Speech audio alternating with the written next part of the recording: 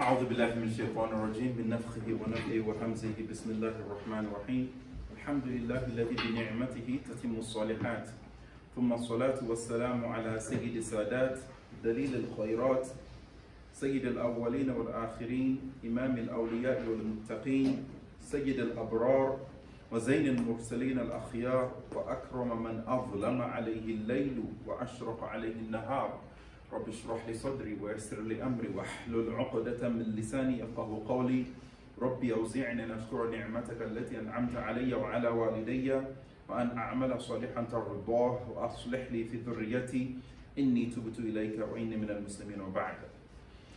So, first of all, I actually, when I came today, I thought we were only going to be like 3, that's me and the 2 organizers and maybe him just to do the video and make it, you know, I thought I was preparing for like, you know, sounds just to play from the internet to say, hey, you know, just to make it seem as if there were people here. So, in Islam, as you know, Allah subhanahu wa ta'ala rewards us based on what we strive for. وَأَنْ لَيْسَ لِلْإِنسَانِ إِلَّا مَا سَعَى.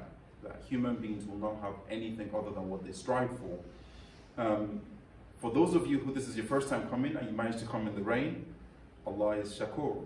For those of you who have come now for 3 weeks in a row and still the rain did not deter you, I actually thought there was going to be a World Cup match as well at this time, but luckily for you guys, you didn't have the dilemma of choosing between that. But in any case, may Allah reward you all for coming. May Allah at least let you leave with all your sins forgiven and make you attain beyond what many people would have attained in a gathering like this. While I was preparing for this, I had a thought basically that there is a big trap that listening to stories like this can cause. And this kind of trap, you have to be really introspective to be able to observe and not fall into it. Allah subhanahu wa ta'ala, when He tells us stories of events in the Quran, He said, لِنُثَبِّتَ بِهِ فُؤَادَكَ, so that we may strengthen and firmen your heart. That's what He said to the Prophet Muhammad. We tell you all these stories to firm his heart. His heart was already pure, and his heart already had a goal. That was Allah alone. Hence, these stories, there was no danger of him listening to it and wanting anything other than Allah. There's a huge danger of listening to the success stories of righteous people and aiming, as a result of listening to their stories, aiming for what God gave them for their deeds, rather than aiming for their deeds. What does that mean? When we read the story of Sheikh Ibrahim Niyas, and we saw that he ended up having millions of followers, not exaggerating, millions. There's a trap of listening to a story like that and go, if I do this, I might also get millions of followers. Whereas if Sheikh Ibrahim Niyas had thought of getting millions of followers, he wouldn't have been given what Allah gave him. When we learned about Sheikh Ahmad Bamba, right? Sheikh Ahmad Bamba last week, and you saw that millions of people till date recite his qasida. There's a trap of listening to some story like that and go, if I do what they did, I will get what Allah gave them. Whereas these people never, ever had in their goal or in their sight the gifts that Allah gave them for their service to Him. All they were focused on was just serving Allah. There are so many friends of Allah that you will never hear of. Yet, on the Day of Judgment, they will be like stars, they will be like moons, they will be like suns. Okay? That it's only on the Day of Judgment that you hear about them. So please do not fall into the trap of hearing success stories of God's friends and aiming for the same success they had without doing the same work they've done. Even if you, in fact, if it's even a trap when you aim for what Allah gave them, and because when you do what they've done so that you can get what Allah gave them. Do you understand that? Because is Allah not sufficient? As Allah said in the Quran, أَلَيْسَ اللَّهُ بِكَافٍ عَبْدًا? Is Allah not enough for His servant? Is Allah as a goal not enough for you? So this is so important because we're going to listen to another amazing success story. Someone who we're still speaking about hundreds of years after she passed away. Right? But there's a trap which I'm asking Allah not to let any of us fall into. That we listen to their amazing stories and somehow in trying to imitate them, we seek or we yearn or we hope for what Allah has given them. What Allah has given them is Allah's choice. It may be that if Allah gave you 1/10 of the fame she gave her, you'd be destroyed. Literally. It may be that if Allah gave you half of the money He gave Mansa Musa, you'd be in jail. Right? Or you'd be dead. So Allah, He's a Raziq. He's the provider. He knows what He needs to give all of His servants. So please do not fall into the trap of listening to these amazing stories and somehow yearning for what Allah gave them. Allah can easily give any of you or any of us 1 billion times more than what He has given them. Allah's rizq is not constrained. So sometimes you might even not realize that maybe what Allah will give you is way beyond what He has given them. ذَلِكَ فَضْلُ اللَّهِ يُؤْتِيهِ مَنْ يَشَاءُ. That's Allah's bounty. He gives it to whoever He wants. Right? So that's a very important thing that I just thought about, and I really wanted to pass it across, that you don't, when you listen to these amazing stories, you don't hear the success and wish for the success. We have some Muslim groups these days. They look at the fact that Allah gave the Prophet Muhammad sallallahu alayhi wa sallam a khilafah, right? A way of governing. And then they start to aim for a result rather than just do what the Prophet did. Allah has said, وَعَدَ اللَّهُ الَّذِينَ آمَنُوا وَعَمِلُوا الصَّالِحَاتِ لَيَسْتَخْلِفَنَّهُمْ فِي الْأَرْضِ. Allah has promised those who believe and do righteous deeds, He will give them authority on earth. That's Allah's promise. So if you don't have it, you're not doing what Allah has asked you to do. Shaykh Ibrahim Niyas in his tafsir of that verse, he said, Allah has proven this many, many times. Many times. Everyone that did that, Allah gave them khilafah on earth. Okay? So please don't fall into the trap of wishing or longing or aiming for what Allah gives those who strive to Him. Just strive to Allah, and Allah is Kareem. Okay? Alright. So, Nana Asma'u. Guess where we're going this time? My favorite part of Africa. Sorry, I was born and raised in this place. Oh, not there yet. I was supposed to click on this. There we go. So we're going now to the heart of Africa, right? Nigeria is the most populous country in Africa. I happen to be from there, but I'm not from the north. I'm from where all the music is from at the moment. So Nigeria, where we're going to, and in Nigeria, we're really talking about the north.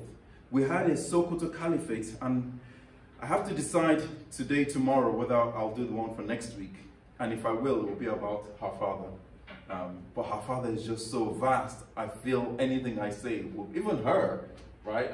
I feel anything I say about these people, I'm already shortchanging you guys, right? But may Allah forgive me for my shortcomings, and hopefully, at least for our love for these people, He gives us, joins us with them. This is Nigeria. This is the north. That's Sokoto. That's Kano. And this is now the current capital of Nigeria. That's Lagos, roughly where I'm from. And the Sokoto Caliphate, actually you can see this is Ibadan. That's actually where I'm from, where I was born and raised. Lagos is somewhere down here. Can you see Lagos? So you can see the Sokoto Caliphate extended to all of these places, right? Huge caliphate at that time. Ilorin now, this place is now a Yoruba place. But this particular town, Ilorin, is known in the southwest as a place where they say even the chickens there are scholars, right? That's how much knowledge, you know, and all of these kind of heritage is from people like this who literally spent all their life serving and teaching, right? There's a famous sheikh from this place, it's called Sheikh Adam Al-Ilori, wrote hundreds of books. Hundreds of books on different topics, but that's a good idea for next week. But anyway, we'll see. I know some of his. I was alive when Sheikh Adam Al-Ilori was alive, and he is an amazing scholar with hundreds of, if not thousands, of students. Okay, so that's the caliphate, and of course, Nana Asma'u, may Allah be pleased with her, was born in Degal, in northern Nigeria, in the Sokoto Caliphate area, in 1793. She was born to none other than Usman Dan Fodio and his first wife, Maimuna. 2 years after she was born, you can see Maimuna, her mother, passes away. She was actually also a twin. She had a twin brother called Hassan. And normally, how many Hassan and Husseins do you guys know? Like twins. Almost every Hassan is Hussein. And if it's a girl, then it's Husseina, right? So, but in her case, her father had an inspiration to name her Asma, after Asma bint Abu Bakr. And if you read the story of Asma bint Abu Bakr, she was someone who really helped Islam a lot, with service, helped with the Prophet Muhammad Sallallahu Alaihi Wasallam, bringing food to them when they were in the cave. You know, she did a lot of service. And it's said that her father had the ilham that this is what her daughter would be.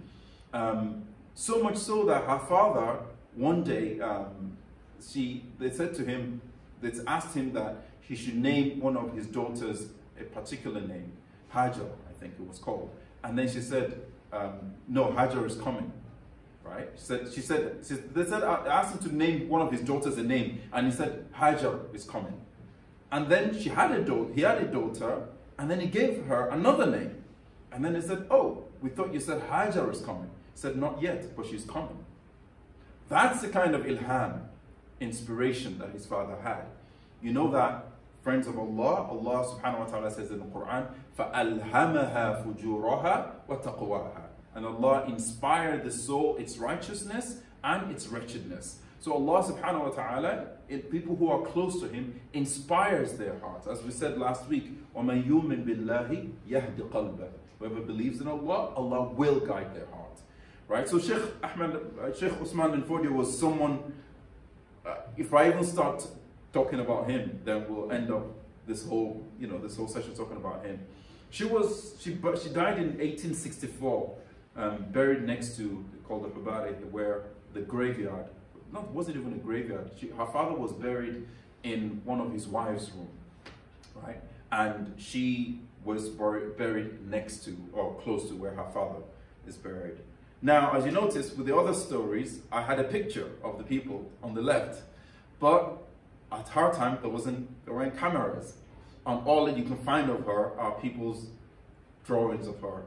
And I didn't feel comfortable because I couldn't verify its authenticity with the amount of time I had to prepare for this session. So I didn't put a picture. But what I put there is one of her poems, right? One of her acrostic poems. If you notice, can you guys see the first line of this poem? That's a fa, right? In Warsh, the fa, they write the dot at the bottom. Okay? So in Warsh, they write the dot at the bottom. Okay, that's an alif, that's a noon. Okay, so fa inna, that's a meme, that's an ayn, ma'a, that's an alif, that's a lam, ma'al, that's an ayn, sin, ra, fa inna ma'al usri, ya, sin, ra, alif maqsura, fa inna ma'al usri, yusra. I'll show you how this poem got written by her and the background. But this is one of the poems. She wrote many, I think 60 of the manuscripts that she wrote are preserved. So let's take a brief chronology and look at her life. So as I said, she was born in 1793, one of two. That same year that she was born, her father completed a book called Ihya Sunnah, the revival of the Sunnah, which is very interesting. Something is happening, her father completes that book, and such a woman who ends up being a complete servant of the Sunnah is born. Unfortunately, well, as Allah would have in her mother passes away 2 years after, and as a result, she is given to one of her father's wives to take care of. That father's wife is also the same mother of Muhammad Bello, Muhammad Bello is no, he basically was a Khalifa of Sheikh Uthman and Fodio, and he was the one that established the Sokoto Caliphate as well after Sheikh Uthman and Fodio passed away. He was a leader, was well known. When we were younger, we used to learn some of his poems. I still have memorized one of his poems, in which at the end of each line was Allahu. Allahu li'uddatin fi kulli na'ibatin aqulu fi kulli halin hasbi Allahu. Anyway, and we used to sing it. I won't threaten you with singing that to you guys. But so she was raised by the mother of Muhammad Bello, which meant they became very close as brother and sister. In 1807, surprise, surprise, she marries Muhammad Bello's closest friend, right, Gidado. And he was someone who had ilmul kashf, the knowledge of unveiling, you know, and he was someone who was also a well-known alim, was well-known, you know, well-known scholar at that time. Okay, so she was around 15 when she got married to Gidado. What happened shortly after that, or some can say was before that, I've read two different narrations, was that her brother, was fighting a war, right? And in that war, they were being attacked by two great armies, okay? Very strong, very well-known armies. In that war, there was a particular key town, Al-Kalawa, which, the capital of Gobir, where basically they were struggling to break this place down. And then her brother came into a room and asked, or was speaking about this whole trouble and this whole struggle. And then Nana Asma'u held a stick, a burning stick, and she said, "Burn Al-Kalawa," right? And fire started in that city that burnt the place. This was a well-known miracle that she performed when she was 15, right? That burnt the place and led to the victory that they had, okay? As I said, these are gifts that Allah gives to those who strive for Him. When people strive for Allah, wanting these gifts, it's a very myopic view of what Allah has. Because what Allah has is way more vast than this. These are just signs that He gives to His friends. And there are some friends He doesn't give any signs like this, right? Doesn't mean that their position is lower with Allah. But anyway, this was well known. And then later on, she moves to Sokoto, which was a new town at that time, built by her brother, Muhammad Bello.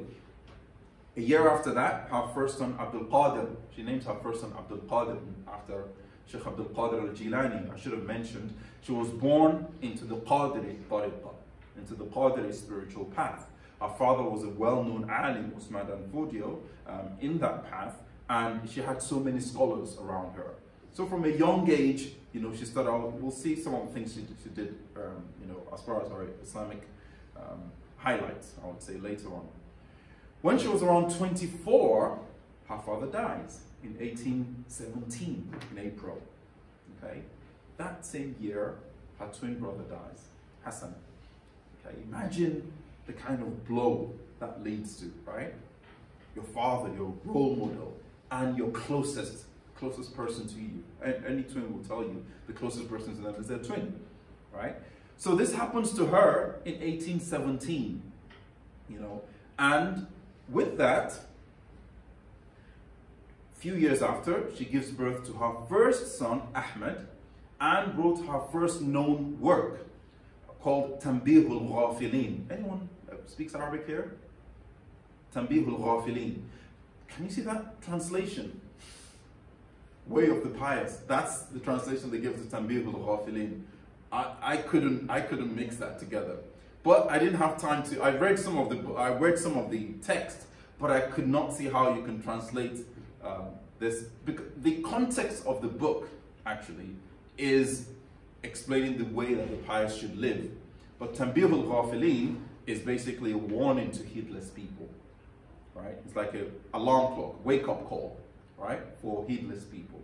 So you can see that this was someone who, even with all of these disappointments, she didn't stop her work for Allah, right? With all of these things that can easily break anyone to just not doing anything. Yet, because of her heart's connection to Allah, this didn't break you know, her connection with Allah, she still continued to serve. In 1822, she wrote the acrostic poem فَإِنَّ مَعَ الْعُسْرِ يُسْرًا, which we saw earlier. She also wrote quite a number. I've had to shorten this because I wanted to limit it to 2 slides. I could have easily made it 5 slides, right? But I thought you guys would be asleep if I just went on like that. She had a 4th son again in 1832, Abdullah Bayero. There is a whole lineage of Abdullah Bayero, which leads to the current Emir of Kano, who I know actually personally. Is an amazing. He was the head of the Central Bank of Nigeria for a while, and then he was made the Emir of. When he was the head of the Central Bank of Nigeria, he exposed a 20-something billion naira gap in the whole budget, and then he was sacked for exposing that. Then he was the Emir of Kano. Normally, have you seen the picture of an Emir of Kano? They usually cover their face and their mouth with this sign that they should not really meddle in political affairs. But he couldn't do that. He spoke out against child marriages, and he spoke against people, rather than building mosques, they should educate children instead, and educate women instead. Because of that, they removed him. They first started by diluting his role as the Emir by creating many puppet emirs, and then later on they removed him from that role. And now he is currently the Khalifa of the Tijaniya Tariqa in Nigeria. So something which now no government can really touch him, but he now leads millions of people in this spiritual path. But that's her 4th son, and her position when she was around 40 was known as Uwargari, like the leader of all women. Okay, like the leader of all women. And she then later on, her 5th son, Muhammad Laima, was born. She continued writing. You can see that there's children, you know, and all of the things that entails, yet she was still writing, right? These are just a few snippets. Then in 1837, on the 26th of October, her brother Muhammad Bello dies, right? She wrote an elegy for him. Then about 11 years after that, her husband died when he was 74, and she wrote an elegy for him as well. And a few years after that, her first son, Abdul Qadir, passes away in her lifetime, right? Why am I chose to highlight these because, you know, sometimes when you hear about these people, you don't take a deep dive into the kind of sorrow or the kind of the kind of difficulties that is thrown at them.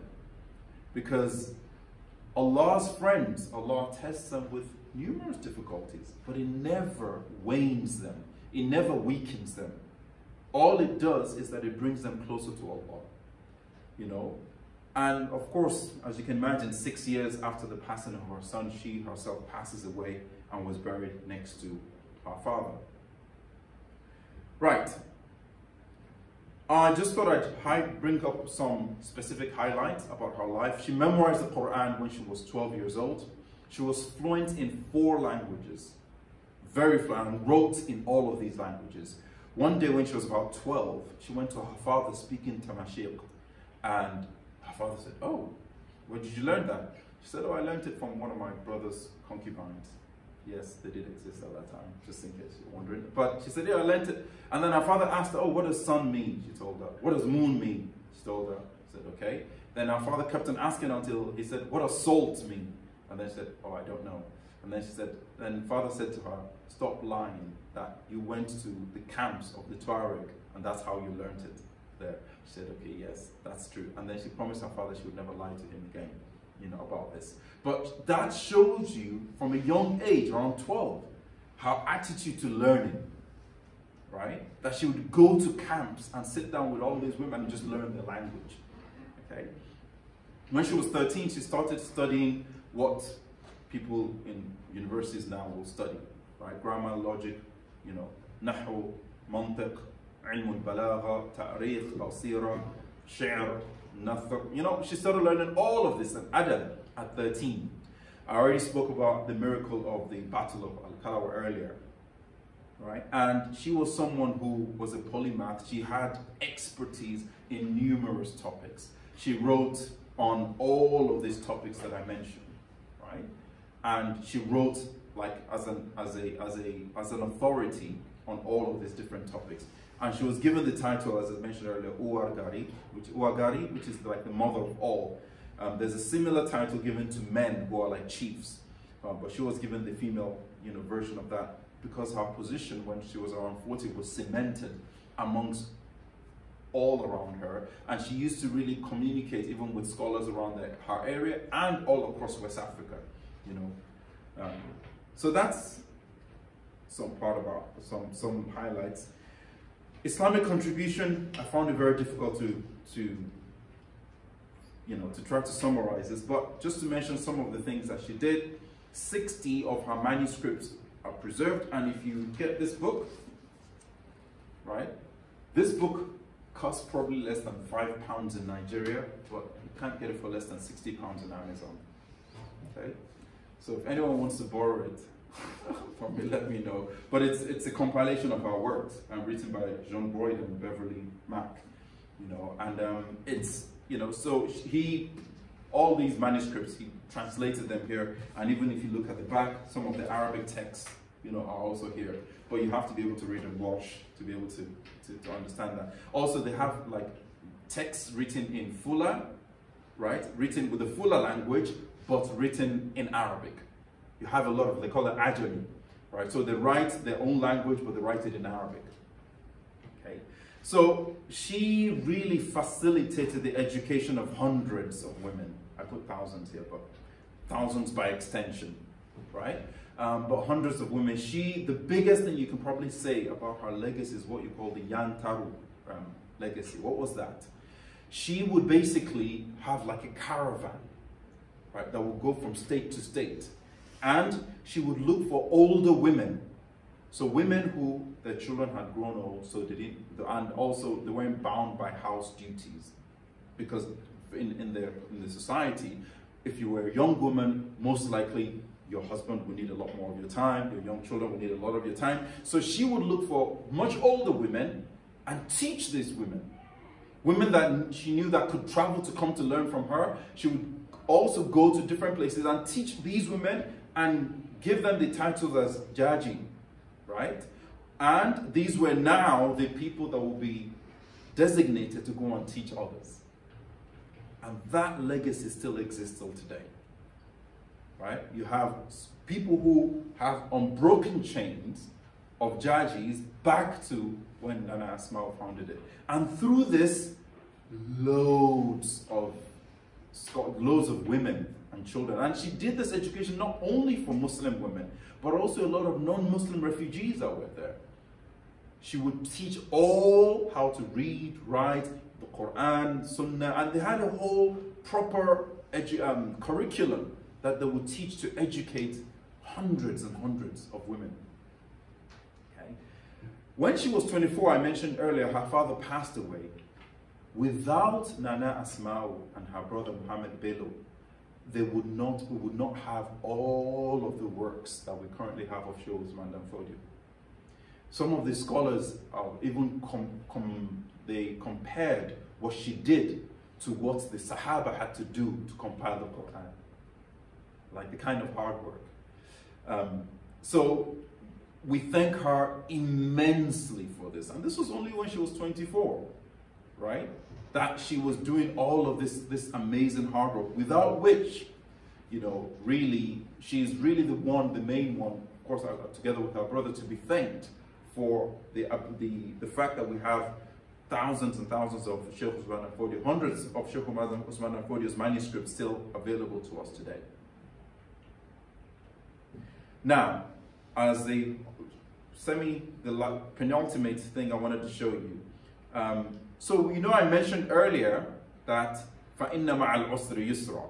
The story behind that, which I wanted to wait until here to tell you, was in that battle, there was in one of the battles that they were struggling to win that battle.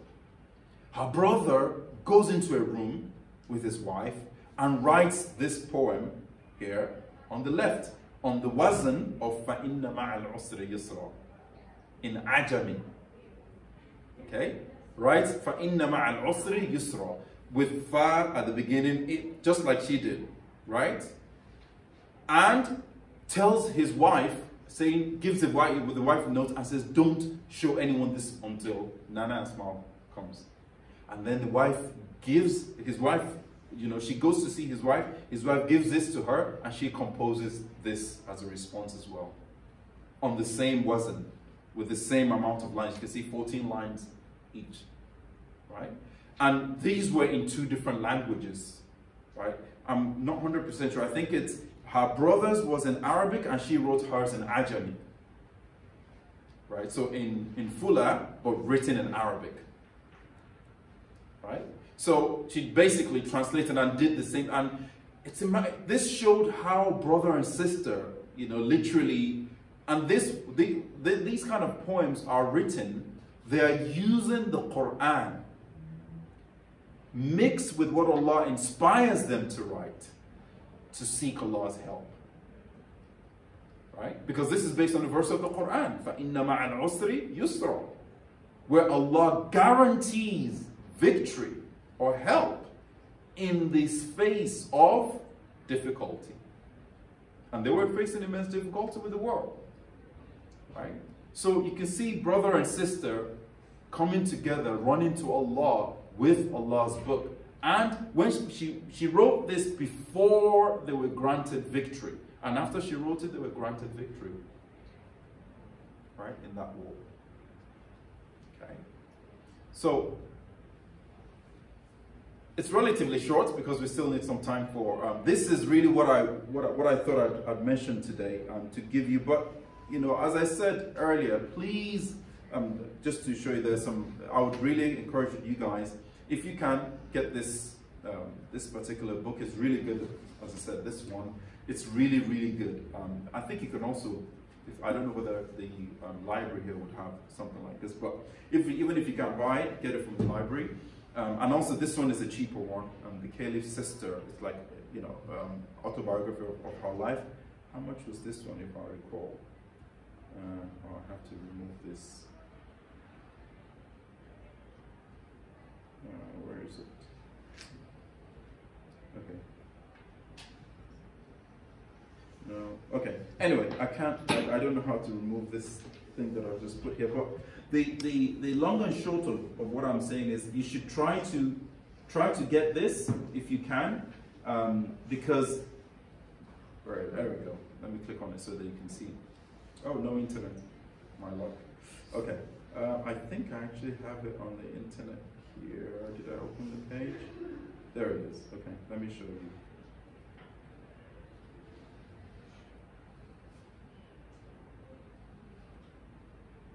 There it is, the Caliph's Sister.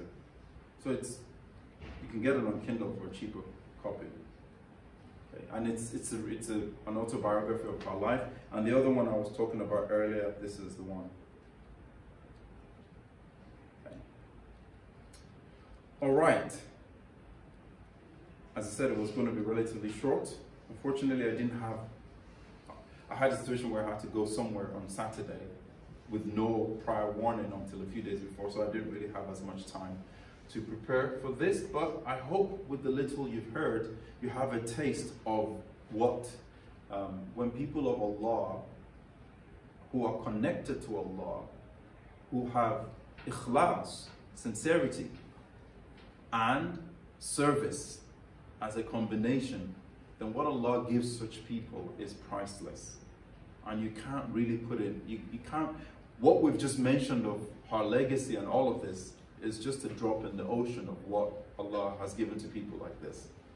And the good news is, Allah is Hayyun, Allah is still around, right?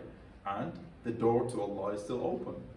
And anybody who strives and does what they've done, that is, works for Allah with sincerity, Allah's bounty is vast. And Allah can more than give what He has given to these people to anyone who strives for His sake. So I hope with this, inshallah, it's been relatively short, but I hope, inshallah, it's given you a good overview of the kind of life she lived, a life full of service to Allah subhanahu wa ta'ala, a life of teaching, learning, learning, teaching, and complete service. She really was responsible for the education of hundreds, if not thousands that came afterwards of women. You know, hundreds definitely during her lifetime, and then thousands and thousands that came afterwards, right? And as I said, without her, I don't think we'll have anything close to what we've been able to preserve of our father's works till today. So we ask Allah to bless her. We ask Allah to, you know, raise her status with Him, and we ask Allah to, by virtue of us gathering together to remember and to tell stories about what she's done, that al-mar'u ma'a man ahab, that Allah gathers us together with amazing companies like this.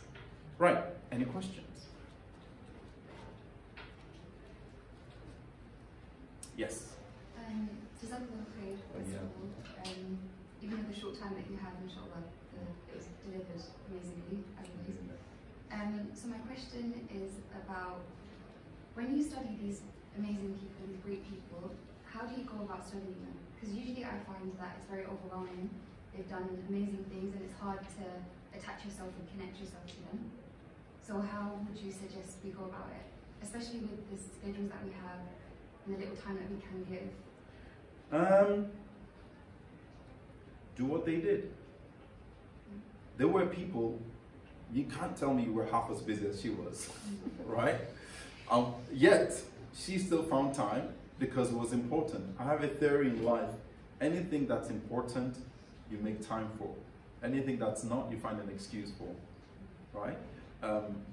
Make time to, what did these people do really? We're gonna bug it down to one thing. They found time to study Islam. They had a tariqah in Iman, and they had a tariqah in Ihsan. They had the Maliki school, her, and the last two people we spoke about. Maliki school in Islam, Iman, Asharite school, and Ihsan, different schools.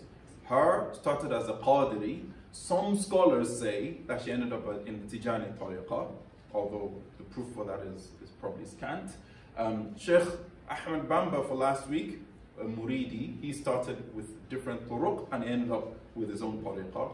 Sheikh Ibrahim Niyas, you know, he also had Islam, Iman and Ihsan. The point I'm saying is all of these people had specific schools in Islam, Iman and Ihsan, and they were sincere to those paths.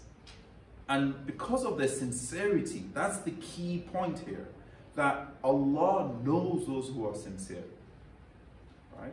Sheikh Ibrahim Niyas, in defining sincerity, he said in the Quran, Allah says, وَمَا أُمِرُوا إِلَّا لِيَعْبُدُوا اللَّهَ. They were only commanded to worship Allah. If Allah had stopped there, everybody who worships is fine. But then what did he say? What did Allah say afterwards? مُخْلِصِينَ. Do you know what that means in Arabic? Allah could have said يُخْلِصُونَ, which is a verb, which has a time connotation to it, meaning sometimes sincere, sometimes not sincere, right? It has a time connotation. A verb is sometimes, you don't always do a verb. But Allah said, mukhlisin, it's a noun. Meaning, you have to be permanently in a permanent state of sincerity. Because you can't do an action 70%, 90% for God and 10% for clout and expect acceptance. Right? Allah doesn't accept that. Inna Allah tayyibun wa la yaqbalu illa tayyiba. Allah is pure and He doesn't accept except that which is pure. Right? Innama yataqabbalu Allahu min al-muttaqin. Ibn Umar, on his deathbed, they were saying to him, you followed the sunnah of the Prophet, you did this, you did that, you did that. And he responded, he said, I would actually believe you and think that I have glad tidings, if not because of one verse of the Quran, where Allah says, Allah will only accept from the people of taqwa. Innama, it's only, that's the only thing that's going to happen. Innama yataqabbalu Allahu min al-muttaqin.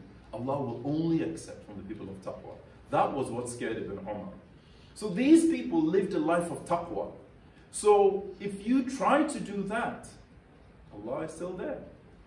That's the best way to emulate them. Live lives of taqwa. Learn for the sake of Allah. You don't know what Allah wants to use you for and where Allah would eventually put you. Right? I have seen people of Allah 1 or 2 days before certain things happen, they don't even know they're going to be in those places. But Allah, فَعَالٌ لِمَا يُرِيدُ. Allah does as He wants. right? So, Allah, you know, even this conversation that we're having, 2 months ago, did we have it in mind? Did you contact me 2 months ago? Right? Was it 2 months ago? 4. Yeah. So, and at first, what was my response? How long did it take me to respond? I wasn't sure I was going to be able to do this. I only responded, I think, 1 or 2 weeks before the first one, right? Yeah. So the point I'm saying is, with even things like this, where I'm hoping that you've all benefited, or you're all it's not things that comes just by someone's. I didn't say to him, oh, by the way, bro, I can do this. Let me hook you up, right? That's not how it worked, right?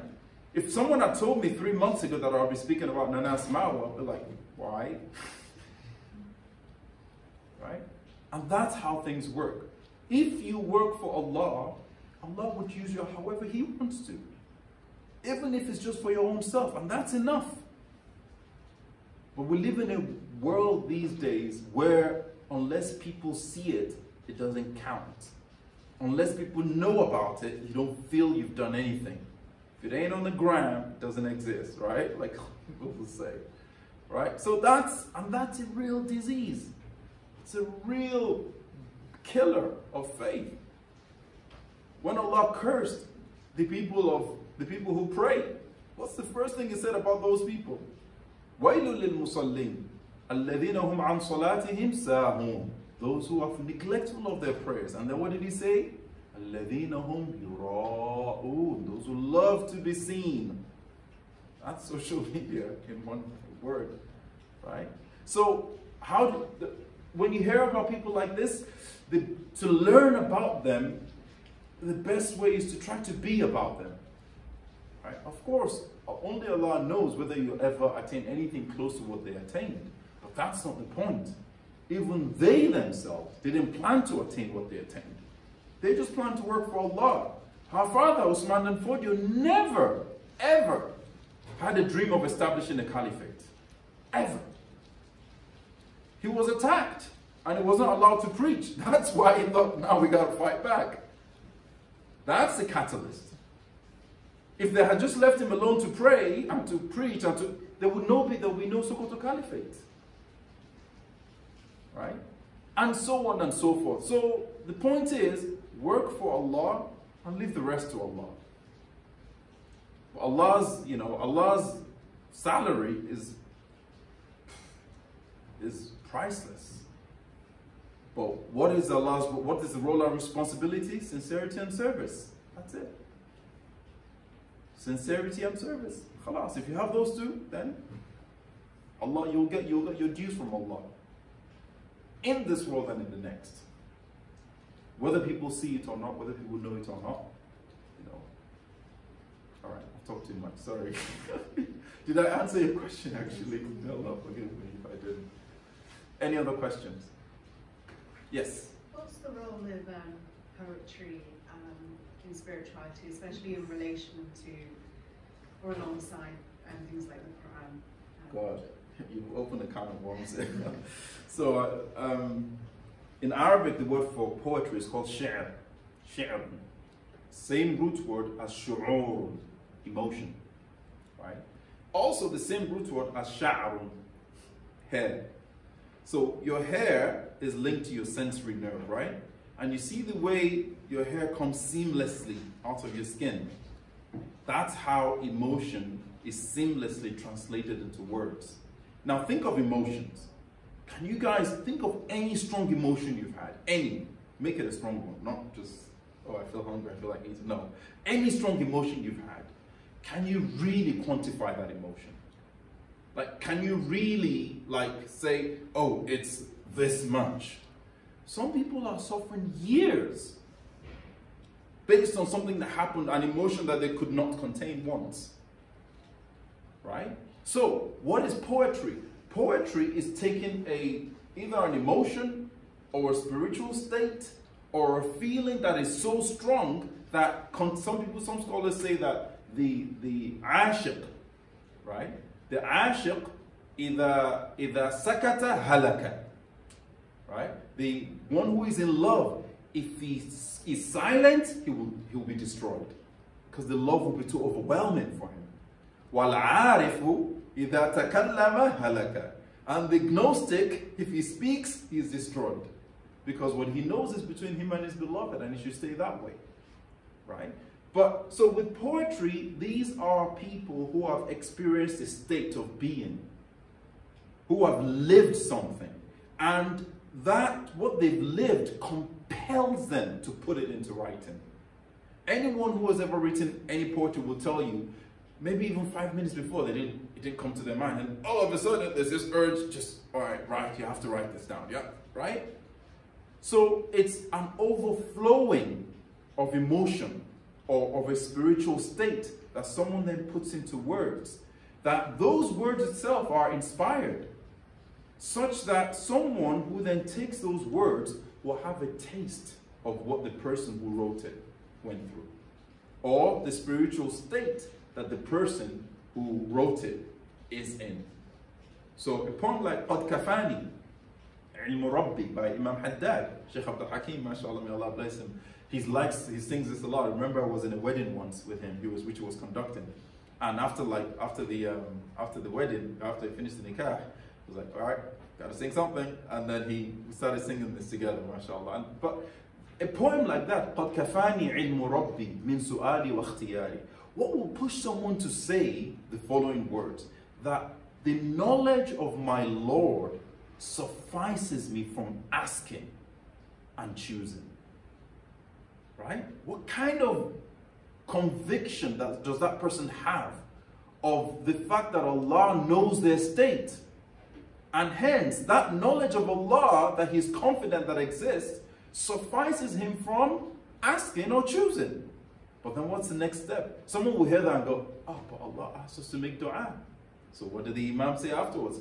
فَدُعَائِي وَابْتِهَالِي شَاهِدٌ لِي بِافْتِقَارِي. He said, but my dua. So he doesn't say that this should not make me make dua. But he said, but my dua and my brokenness with Allah is a witness of my poverty with Allah. فَلِهَذَا السِّرِّ أَدْعُو فِي يَسَارِ وَعَسَارِ. Because of these secrets, that is, I'm not making dua. When I make dua to Allah, I'm not assuming that He doesn't know my state better than I do it. I'm not assuming that He's not the one that chose my state for me. Hence, because of these secrets, I call to Allah in good times and bad times. It's not linked to me being in need that I call to Allah, because it's a proof of my servitude, of my poverty with Allah. أَنَا عَبْدٌ صَارَ فَخْرِ ضِنَّ فَقْرِ وَابْتِرَارِ. I'm a servant, that the only thing I can be proud of is in my poverty and in my neediness with Allah. So someone who reads that, even if they've never tasted tawakkul before, they go, yeah, I can do this, right? They sort of have a feel of what it feels like to be someone that totally relies on Allah, right? أَأَتْرُكُ لَيْلَ لَيْسَ بَيْنِي وَبَيْنَهَا سِوَى لَيْلَ مَنْ لِي بِذَلِكَ يَنْصَحُ. Like Shaykh Ibrahim said, am I going to leave Layla when there's nothing other than a Layla between me and her? Like, am I going to let anything come in between me and the Prophet? Sallallahu Alaihi Wasallam. So, if you're in Hajj or in Umrah and you don't feel that well and you read a poem like that, you're going to stand up and go. Right? You're just going to stand up. So that's what poetry does. And where did we get this from? Abdullah ibn Rawaha, in one of the battles, he was a known poet. I think it's the Battle of Tabuk. Right? When he held the flag, he was reciting a lot of poetry to sort of, give him... Yeah, it's gone. He was reciting a lot of poetry to sort of urge him on. Right? The Prophet Muhammad encouraged Hassan bin Thabit to recite poetry. He said to him, recite poetry, for indeed your poem is like arrows. It hurts the enemies more than arrows. Right? So poetry is really, really important. You find in almost every tasawwuf circle, there's time for poetry. This is our halal wine, right? Because honestly, if only people knew what is in this poetry, they don't need alcohol to get high. That's not an exaggeration. There's some people that can't hack it. And you just see them go, the same thing you see drunkards do, right? They probably won't like, yeah. But anyway, not the same, they don't vomit or anything like that. But they'll scream, they'll shout, you know, they get drunk, you know, in God's love, right? So poetry is important because what's the point of poetry? Is to, if you really understand and you recognize, and this is also something I wanted to mention earlier, that these guys, these people that we're speaking about here, they had a genuine love for Allah and His Messenger. And as such, they achieved what they achieved. The tribe I was speaking about earlier, it manifests, you see many people nowadays, I might even count myself as those, whereby they have an ulterior thing they love. And Islam for them is just a means to get to that ulterior motive. And this will always become apparent later on in their lives. So it might be that fame is what they love. And they realize, okay, throw up a few of these videos, you just talk about this kind of, it'll make you famous. Or it might be that money is what they want, power, whatever it is. But they have something else other than Allah that is their true love. Right? And there's so many people like this. And Allah knows this. That's why you can't fool Allah. Right? True knowledge that would permeate your heart and be in light and guidance for you and others is something that's a gift from Allah that doesn't belong in a heart that has anything other than Allah. Right? So poetry is so important because it helps to go deep into your heart. Because it comes from deep from people's hearts. So it helps to go deep into your heart and tries to plant in it love for Allah and His Messenger. In such a way that you are now emotionally attached to God and His Messenger. You now actually, that's what really matters most. And hence everything that you do is really because you want Allah and His Messenger. And even if in your loving Allah and His Messenger, if you don't get to be known or famous or powerful or rich, you don't care. Because that was never in the equation in the first place. So poetry is such an important thing from the time of Prophet Muhammad till date in really helping people truly taste love and plant certain things. And of course there are many reasons. Some people it's used for actually teaching. Right? So rather than reading hundreds of books, some people will turn it, hundreds of pages, some people will turn a few hundred pages into 15, 20 lines of poetry. Right? And you learn like that. So that's, Sheikh Ahmed Rambo did that. Okay. But when it comes to spirituality, it's so important in really, that's the main thing. Transferring spiritual states from the hearts of men of Allah and women of Allah to the hearts of seekers. And Allah knows best. I hope that answered your question.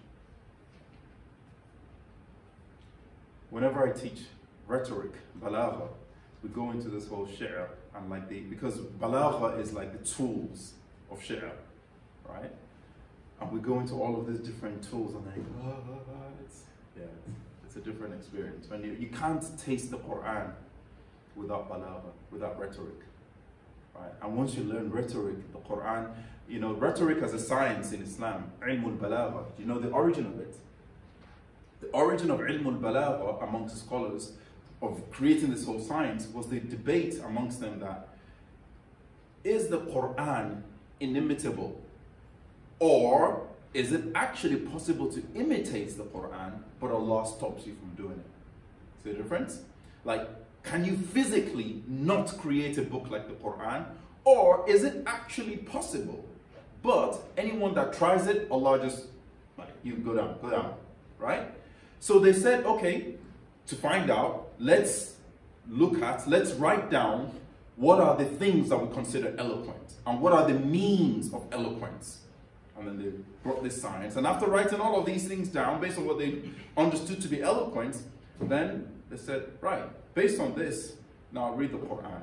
And anyone who studies balagha properly will come to this, not just for anyone who studies it to any serious level, will come to the same conclusion that this book could not have been made by a human. It's just not possible. You can't learn a science and think, Whoa, how did he do that? And this is just on 1 or 2 verses. And that's the Quran is just built. So that's why it was written. Anyone who learns the science will come to no other conclusion that the Quran was definitely not from any human. Like Walid bin Mughira came to. Sorry, you should stop me, guys. I tend to digress, unfortunately, a bit too much. Any other questions? Just enough now, right? Khalas. I don't know. No, but seriously, stories like this and people like this, you know, they are role models for us. They are the people that we should be celebrating. They are the people that all our children should know about. One of the people that helped me in this research was Sheikh Mendes' wife. She's currently writing another kids book about Nana Asma'u. She wrote one, I think I showed you last week, about Sheikh Ahmed Bamba. You know, and these are the kind of people that we should let our kids know that, you know, because the heart naturally attracts or is attached to things that are known and famous. That's where Allah made it, you know, our Prophet ﷺ, he could have been totally obscure, but Allah wanted it to make it easy for us to love him. So he made him someone who is also well known, but just not in the world, also known in the heavens, right? And so on and so forth. So these people, it's good to teach your children and teach your, which I only can start having children, and teach people you know about their lives, so that it's clear to you, at least in your heart, that anyone who strives for Allah, Allah will always provide for them, and Allah never leaves them. And as I said earlier, there are so many other people that way even greater than the people we've mentioned so far, but nobody would hear about. Okay, that's Allah's kingdom. That's Allah's mulk. Okay, any other questions? No. May Allah make us people who hear something and take the best of it. اللهم اجعلنا ممن يستمعون القول فيتبعون أحسنه. سبحانك اللهم وبحمدك أشهد أن لا إله إلا أنت أستغفرك وأتوب إليك. سبحان ربك رب العزة عما يصفون وسلام على المرسلين والحمد لله رب العالمين. الفاتحة. بسم الله الرحمن الرحيم. الحمد لله رب العالمين الرحمن الرحيم مالك يوم الدين. إياك نعبد وإياك نستعين. اهدنا الصراط المستقيم صراط الذين أنعمت عليهم غير المغضوب عليهم ولا الضالين آمين. اللهم صل على سيدنا محمد الفاتح لما أغلق والخاتم لما سبق ناصر الحق بالحق والهادي إلى صراطك المستقيم وعلى آله حق قدره ومقداره العظيم.